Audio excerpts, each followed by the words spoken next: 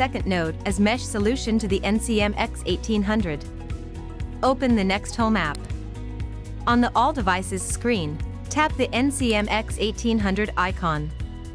On the bottom right corner of the router's main interface, click Settings.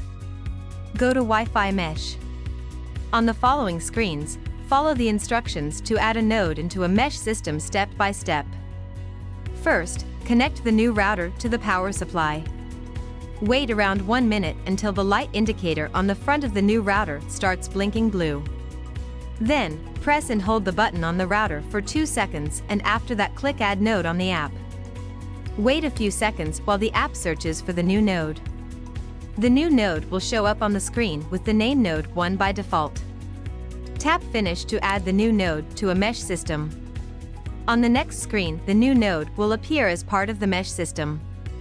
Click the pencil symbol next to the icon representing the new node if you wish to edit its name. Write the new name on the box and confirm. With this, you have learned how to add a second node as mesh solution to the NCM-X1800.